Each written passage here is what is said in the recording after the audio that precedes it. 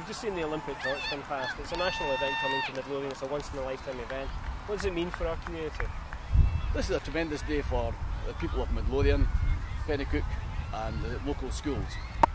And has this brought everyone together today, do you think? Yes, today I've had the privilege of meeting the residents of Arran House, along with the pupils of Beesleck School and Morriswood School. And behind us we can see an Active Schools event. How important do you think is sport for young people?